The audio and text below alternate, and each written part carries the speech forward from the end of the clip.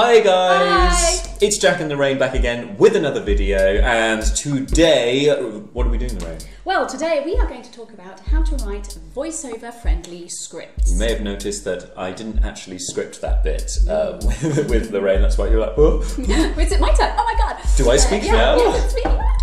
To Raquel. Okay, so yeah, obviously working in the industry that we do, we come across scripts quite a lot, and we've also had the benefit of seeing production in terms of as a voiceover artist in a session and as a producer in a session.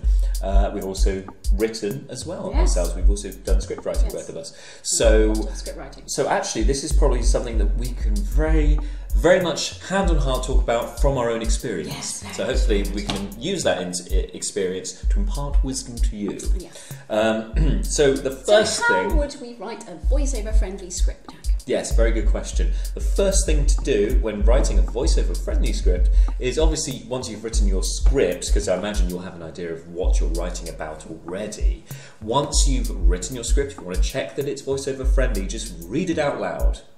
Sounds basic, but boy, people miss out on this. But this is so important, because the number of scripts, the number of whatever content you see out there, the number of times a person hasn't actually written it, and even in emails, it's also a good idea just to read it out loud so you can see how it's coming across. Because often the written word is very, very different, and sometimes writers, especially in terms of advertising copy, like to do things like alliteration, which on paper and print for magazines and etc. it works really well.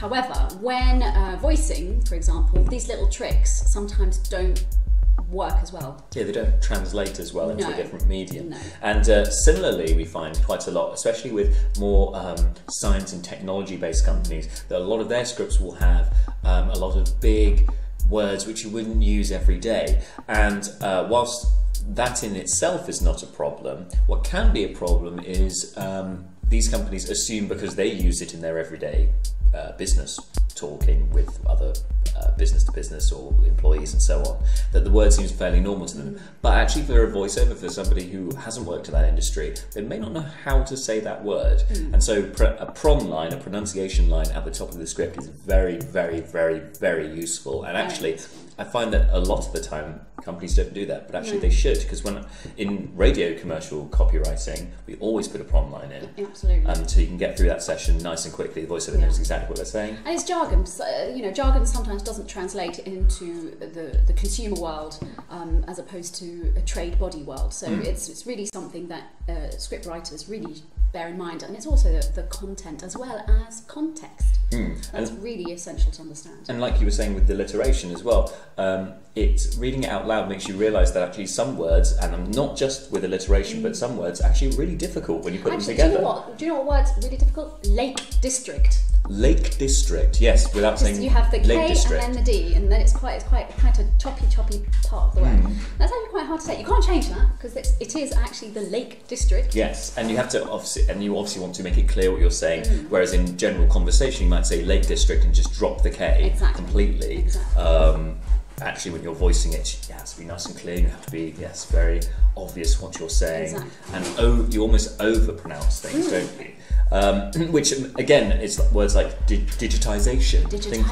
Very difficult to say. I don't think it's a real word, but I've seen it in scripts. It's a nemesis of many a voice. Yes, there's lots of words like that would actually on paper look absolutely fine, but as soon as you read them out loud, they're quite difficult to say. And there are combinations and phrases of words that you put together, which again look absolutely fine on paper, but then you say them out loud, even in a meeting, and then you realise, ooh, that doesn't work. Yeah, like, that sounds horrific. That sounds really bad. Exactly. Yeah. Exactly. So reading it out loud really helps iron out a lot of those problems before you get into the session. Like, do that well in advance of your session with the voiceover artist. Just make sure the script is finalised and proofread. Exactly. And our second point is time. Timing. Timing. What's the secret of comedy? Oh wait, what? Timing. That's how to ruin a very old joke.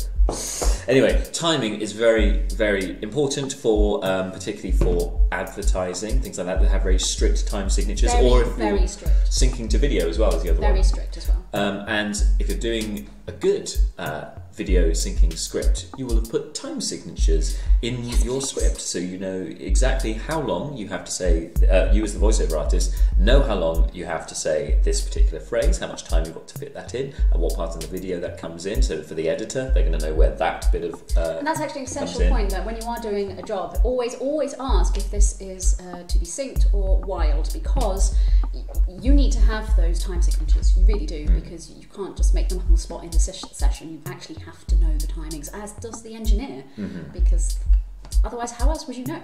Yeah, and if the client doesn't give you a time signature in the script and they're saying that it needs to be synced, then sorry, they need to do it. Either they give you a script with time signatures, or I think at the very least they give you a copy of the video so that you can watch that and you can see where the phrases come in, and you can kind of get an idea in your head as to where the time signatures go. You can even have the video playing while speaking over it, for instance. But yes, that is the only other way around. And if the script says 15 seconds, then the copywriter really should be writing to it to fit the 15 seconds, or the 30, or the 10, or however long it is, because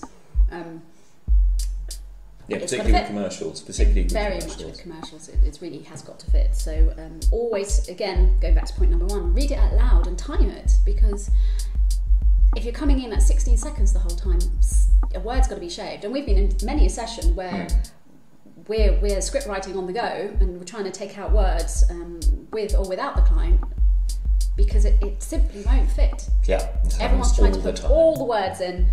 Because obviously there's a conflict of interest, because the client wants to put as much detail as they can into it about their business and things that they think are important. If they have a separate writer, that writer will then be trying to pick it apart and get to what the listener, what the ideal consumer wants to hear, not what the client wants to say.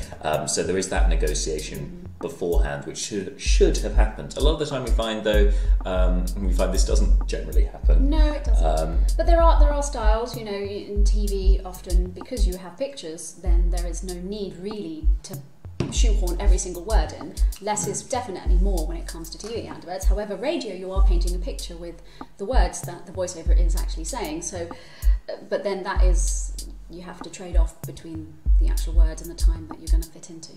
So if you are writing a voiceover friendly script for that advert, particularly, make sure that you time them. And actually a good tip I would say for adverts in particular is to make sure you have about 10% of your time as breathing room. So if an advert is meant to be 30 seconds long, write it so that when you read it out loud, presuming this is your voiceover is talking throughout the advert, make sure what they're saying fits into 27 seconds. That way you have 3 seconds either way for music, for sound effects, for things like that. It just gives the producer some breathing room, it gives the voiceover breathing room, so you don't end up with a very naff sounding voiceover that's been sped up, because everyone can see that. Just you can hear it straight away. If it's been sped up, it sounds a bit amateur. Yes, and you can also hear when a voice is trying to go very fast but read it very slow. It's a real skill, that, but it's actually quite hard, and you can start to hear when it comes through. So those are really the key points. Yeah, I think that's the main things for writing VO-friendly scripts. One other thing I guess we could say is in sessions, so when you're within the session with the voiceover artist, it may be that voiceover takes exception to or highlights a turn of phrase that you have in your script, and perhaps they may suggest another way of saying it which may be easier for them to say, but also might translate better, might make more sense. And I think as the client, I think you should be open to being flexible with that sort of thing, and being, allowing that voiceover artist to do that within limits, of course. They're not going to be changing the meaning or changing what they're talking about. They're not going to start talking about eggs if they're meant to be talking about tomatoes, for instance. I absolutely agree. I think that's a really valid point, and don't be afraid to let the voiceover, and as a voiceover, don't be afraid to ad lib and just say, look, I've got some couple of ideas, I'll change the phrase, just to throw in an extra in the bag, because every single client wants to have options, and that's what it's about. They just want to have as many options as they can. The more options they have, the better. Yeah, they can choose. Yeah, and it also makes you, as the voice, I think you look more attentive. The fact that you care more, the fact that you are making these suggestions to the client, I think that's quite valued in itself. And then as the client, I think that it's also, again, you see that voiceover is using their own initiative, and that may be something that actually for future projects you might call on them again, because they clearly know what they're doing and they care about what you're doing. There's an understanding there. It helps build rapport. Exactly. So yeah, that's another good point, I think. But is there anything else, do you reckon? Or do you think those are the main bases covered? We've covered everything. Yes. Excellent. Well, anyway, I hope this was helpful to you. Let us know either way. If you want any more details, you know where to find us. Until the next video, I've been Jack. I've been Lorraine. Thank you very much. Bye. Bye.